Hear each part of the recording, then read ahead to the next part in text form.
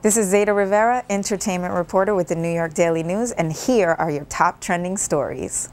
Jennifer Lawrence, Kate Upton, Victoria Justice were among a slew of female celebrities whose alleged nude photos were released over the weekend online. Jennifer Lawrence's rep responded by saying it was a flagrant violation of her privacy, while Victoria Justice is claiming that the photos are fake.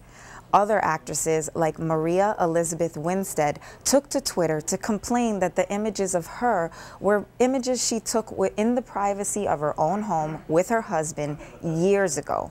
Yet her speaking out caused further harassment of the actress, and now she's claiming that not only will she begin blocking users, but she's really thinking about taking a break from the internet altogether.